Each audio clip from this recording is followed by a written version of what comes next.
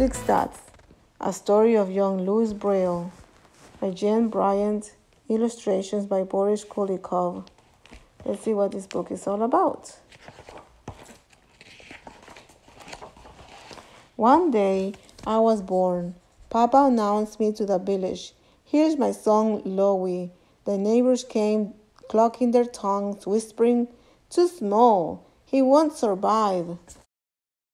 Oh, but I did survive. I was a curious child. My eyes studied everything. Mama's gentle face lay draping my cradle, the smooth shape of a bread loaf on the table. I grew strong and healthy. When I rode to the baker's on my brother's broad shoulders or fed the chickens with my sisters, the villagers waved and smiled. "So handsome," they cried. "And clever, too," my sisters said. At 3, I knew everyone in Copray by name. I counted the eggs in my sister's basket and the sparrows in the trees. I repeated stories I heard word for word. But what I loved most was to watch Papa work. People came from far away to have a harness made or a broken bridle mended. In Papa's hands, the rough leather strips became smooth and useful. I wanted to be just like him, but when I reached for a tool, "Don't touch that," Papa warned. Then more gently, "You're too small yet, Louis. Wait till you're older." Too small, those words. I wanted to be bigger, stronger, older. Perhaps if I showed Papa what I could do. The letter was smooth. The owl was sharp. I knew just how to, "Papa, Papa." My life changed that day. A healer bandaged my eye. Again I heard, "No touch, Pass, don't touch." But the bandage itched so much. My hands, like the sparrows in the trees, were small and quick. I couldn't keep them away. I didn't mean to make things worse, but I did. The infection spread to my other eye until I could see nothing at all.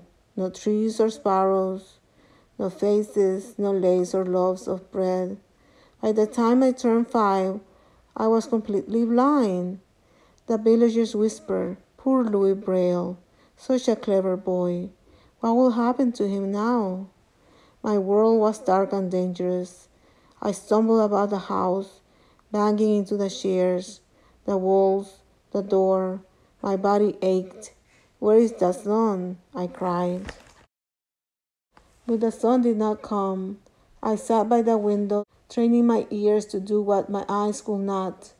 Clang, clish, kish. That was Papa in his shop. Swish, swish, swish, swish. Lone, scary ladies hurrying to market. Clump, clump, clump. Soldiers marching down the street. Grrr, rough. The neighbor's angry dog, chained too tight, alone in the dark. I knew just how he felt.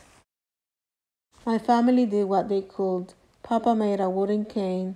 Each day I walked a little farther, tap, tap, tap, tap, tap, counting the steps between the houses and the garden, the vineyard and the chicken coop, the bakers and the millers, and back to Papa's shop.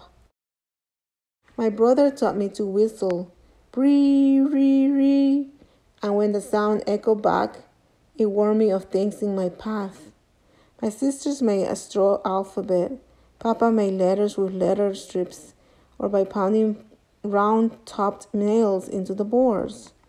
With Mama, I played dominoes, counting the dots with my fingers.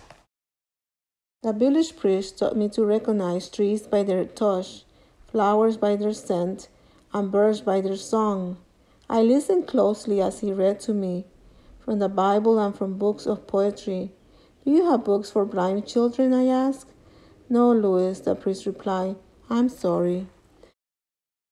When I was older, I went to school with the other village children. All day, as they wrote down words and numbers or read out loud from printed pages, I sat in the front row, listening and memorizing. "Do you have books for blind children?" I asked again. "No, Louis," the teacher replied. "I'm sorry, but I didn't want people to feel sorry for me. I just wanted to read and to write on my own, like everyone else." The Marquise, a noble lady living nearby, heard about me. She wrote a letter to the Royal School for the Blind, asking if I could study there. Finally, a reply came. Bienvenue, welcome, Louis. The priest says they have books for the blind. I told Papa excitedly. But you're only 10, Mama cried. And you live there most of the year, my brother added.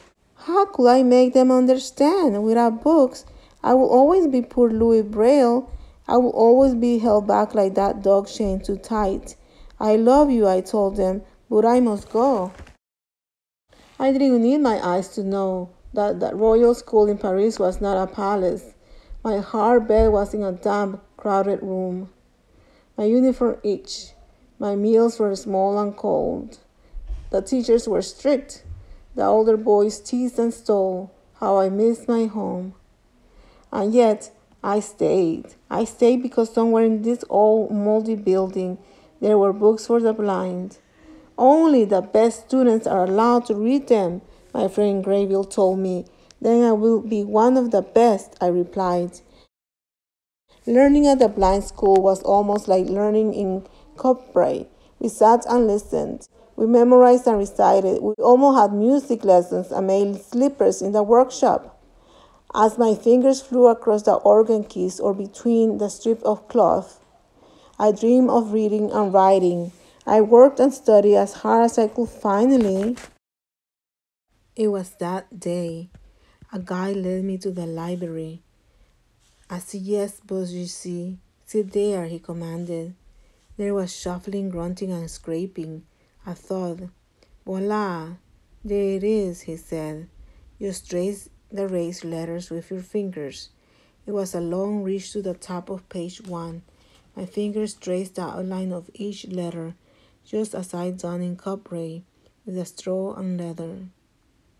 But these waxy letters were huge. After reading the first sentence this way, my hand was halfway down the page. A few sentences more, and I had turned the page. A few more sentences, 2 more pages, and then the end. Shesh, is that all? I asked. There are more, the guy replied, but they're just like this one. Words as large as my hand. Sentences that took up half a page. I sighed. Even if I read 100 books like this, how much could I learn? I skipped supper. I laid in bed, wishing I was home. When I finally fell asleep, I dreamed that the neighbor's angry dog broke free. He ran to me, licking my face until I laughed and laughed. Louis, lève-toi, get up. Gabriel shook me awake. It was morning. The headmaster wants us. Let's go. Allons. Everyone had gathered in the big room. The picnic spoke. A French army captain has invented a code to send secret messages during battle. The code is read by touch, not by sight, so we might use it here too. You're each holding a message written with patterns of dots. The headmaster continued. Each pattern stands for a sound such as out or in or sh. We listened as he explained. It wasn't easy. There was a lot to remember. Flipping my paper over, I moved my fingers from left to right. Feeling the dots fall back, I shouted. Everyone laughed. It was a battle order, of course, but now my heart pounded with hope. I asked for another. Again I touched the dots. Supplies arrived at dawn. Oui, yes, the headmaster cried. The others shouted out their messages too. How are the messages written? I asked. The headmaster handed me a slate, a wooden frame with a metal piece. In the middle, slide your paper underneath, he explained. Now take this stylus, but be careful. The sharp tool was like the awl in Papa's shop. I shivered. Use it to punch the code into the paper, he said. I made a few of the complicated dots patterns, then flipped the paper to read them by touch.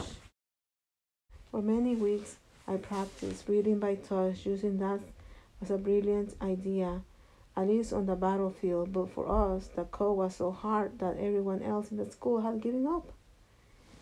Even a short message takes so many dots, and I can't fit a single symbol under my finger, I complained to Gabriel. Plus, the captain's code stands for sounds, not for letters. So what? My friend replied. So why shouldn't we spell words and write sentences like sighted people do? I argued. This code was a start, but it wasn't nearly good enough. We blind were still held back. Will the captain work on improving it with me? I asked the headmaster. I'm sorry, Louis. He is interested, he replied. Sorry, that word. Long ago I had watched Papa take rough letter strips and make them useful. Now I knew what I had to do. Late at night, while the others slept, I bent over my slate and punched the pages. I tried hundreds of ways to simplify the captain's code. I worked until my back was stiff and my fingers ached. Often I fell asleep a few minutes before morning. A year passed, then another, and another. That winter I turned 15. I was often sick, but I wouldn't rest.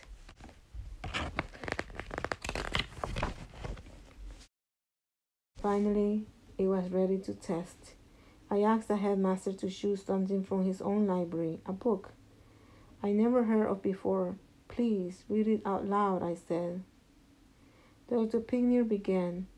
After a few minutes, I interrupted. You can go much faster, sir. As he read, I copied down the words, spelling each one correctly. My new code used just 6 dots, arranged into 2 columns, like dominoes. Each dot pattern stood for a letter of the alphabet. Finish, said Dr. Pinheiro when he reached the end of the chapter 1. Finish. I turned my pages over, reading by touch. I recited the entire chapter. Louis to last fate. You did it, he shouted. Word spread quickly. The other students rushed to try it. Si facile, so easy. Et si vite, and so fast. We can read words and write letters like everyone else. As my friends traded messages, I remember watching Papa in his shop, bent over rough strips of leather, making them useful. I had become like him after all. More about Braille. Why was Louis' invention of Braille so important? Helen Keller compared Braille to Gutenberg, the inventor of the printing press. And that, my friends, was the end of a beautiful story. I'll see you next time. Bye.